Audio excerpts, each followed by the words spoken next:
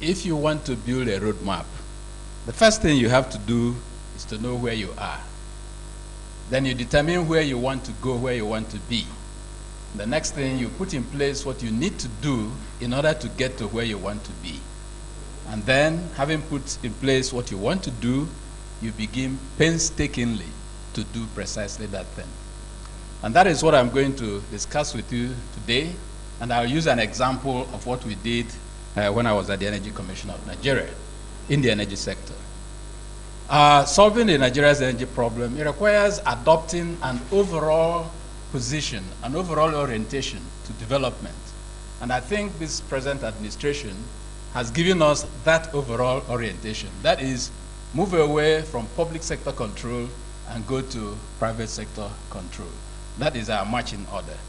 And then you develop your policies at the overall energy level, subsector level, your laws to support the policies, then your plans, and then you implement. And you implement in a dedicated fashion. Now, as I said before, building a roadmap, know where you're going, how you want to get there. And in the energy sector, it means for us to develop a projection of our energy demand over a certain planning horizon. Having developed that demand projection, then we plan what we have to put in place by way of supply infrastructures in order to meet that demand. Now, energy depends on a number of things. The determinants of energy demand, the drivers of energy demand, then the consumption intensities, how much energy is utilized for a certain product, for a certain quantity of output, and then how much energy penetrates into the different sections of the economy. And the different sections of the economy, agriculture, construction, mining, and so on, household sector, they all have their different drivers. For industry is the GDP. For transportation, passenger transportation is passenger kilometers, ton kilometers for freight, number of households, and so on. So we need a projection of all of these things over the plan horizon. And in the work that we did, we used a 30-year plan horizon, 2000 to 2030. And to do this, you're looking into the future, means you have to develop scenarios, informed and intelligent scenarios, based on expertise and experience of what the future is likely to be. Now, for the economic scenarios, the GDP, we use 3 scenarios. A 7% growth rate, which is the needs high growth rate. And then Mr. President, in his dynamic fashion, said he wanted a more industrializing country that will require a higher growth rate than 7%. So that's how the growth rate of 10% came to be. And then we put in an optimistic scenario greater than the 10%, which is 11.5%. And then to get the kind of economy that you're talking about, you also have to look at the structure. Now, an industrializing economy should be one in which the industrial sector accounts for at least 25% of the GDP. And manufacturing should have not less than 40% of that sector. And then the number of persons employed in manufacturing should be more than 10%. So our structure assumed for the industry sector, which is construction, mining, and manufacturing, to move from around 10% that it is around this time, around now, to about 30% at the end of the plan period, which is 2030. Also, another important scenario that you need is how the population is going to grow. We use the projection based on the 1991 census that by 2005 you should have 132.5 million people. Now, we use a more aggressive decrease in the growth rate over the plan period than the National Population Commission suggested. So going from 2.83 growth rate to 1.8 towards the end of the planning period, and also a projection for the share of the rural sector of this economy. Putting all of these things into this model, the model is actually called Model for Analysis of Energy Demand. It's an international model developed by the International Atomic Energy Agency. From it, we were able to get, in energy terms, tons of oil equivalent, the projected energy demand for the entire economy over the plan period. It indicates, for instance, that for the reference growth rate, which is 7%, we should be going from about 30-something tons of oil equivalent to about 180. That is a growth rate of about a factor of about 6. And for the optimistic growth rate, it should increase by a factor of about 10 or 11, something like that. That's the upper curve. Now, this is the growth that we projected for the non-commercial fuel, that is fuel wood and all that. The important thing there is that we projected that we ought to put in place policies and programs that will decrease the contribution of fuel wood to the energy consumption over time. So that's why the curve went up slightly and then started decreasing later.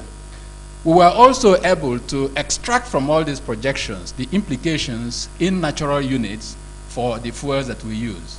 PMS, for instance, we were able to project that by 2005, yes, 32.5 million liters per day, increasing by a factor of 5 by the year 2030. And we also made projections for the other energy types that we utilize normally. The same thing applied to electricity, and that's very crucial to us. It means, from our projection, that at the reference scenario, by 2030, if we want to be industrializing, we should be producing about 120,000 megawatts. We are, I think about 4,000 megawatts is the available capacity now. It tells you what we still have to do. But it's interesting that by 2010, the model does indicate that we should be producing about 16,000 megawatts of electricity. The President's present plan is for us to have 15,000 megawatts by 2010. And at least in the short term, we seem to be in the right path. Now, having gotten the projected demand, remember what we said about roadmap building, where you want to go, how you want to get there. For instance, we take up electricity. What do we have to put in place in order to ensure that we do have the megawatts we're talking about at the times that we need them? That brought us to the use of another model called Generation Expansion Plan. It's called WASP, it's another international model. It will tell us how much of electricity we must develop from the different available energy technologies, that is whether it be gas, whether it be hydro, whether it be nuclear, and so on, and at what point in time we should have those plants coming into operation. This was done, and the result we have is indicated there for the reference scenario.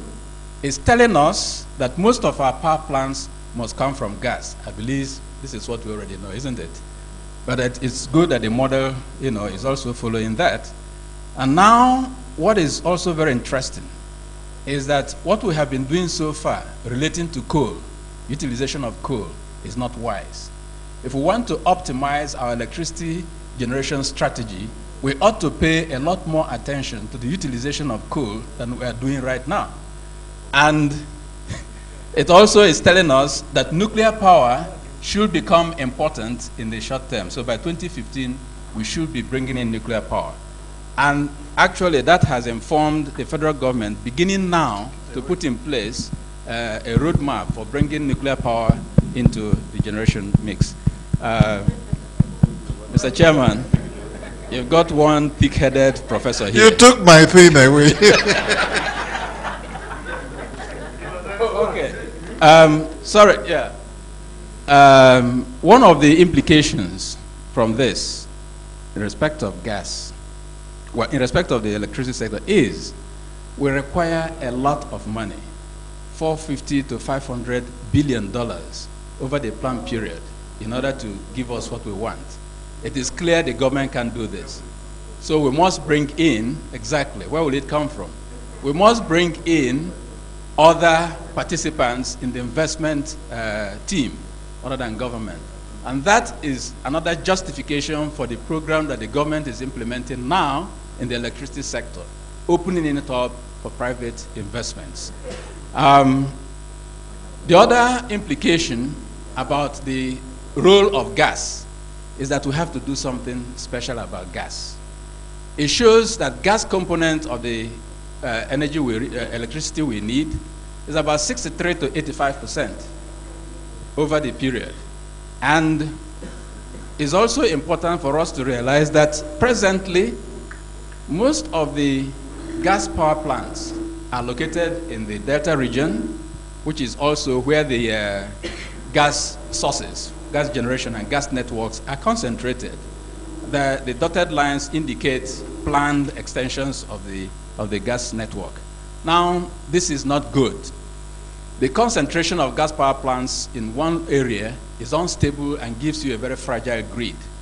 There is network congestion, frequent system collapses, huge losses of high-grade energy, voltage, low voltages, especially in the northern regions. So we have to do something special about that.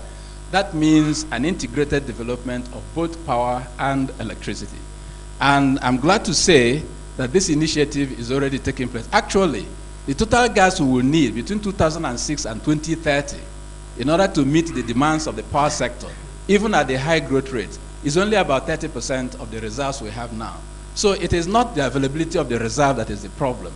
It's putting in place the infrastructure, making arrangement for the investments, and how to get the gas to where it will be needed. Also, we should not concentrate the the power plants in one area. That means developing a gas network. Like I said, a gas to power program is already being put in place in the office of the Special Advisor to Mr. President on Energy, that is Professor Iloeje, and he has a program containing all these 5 different components.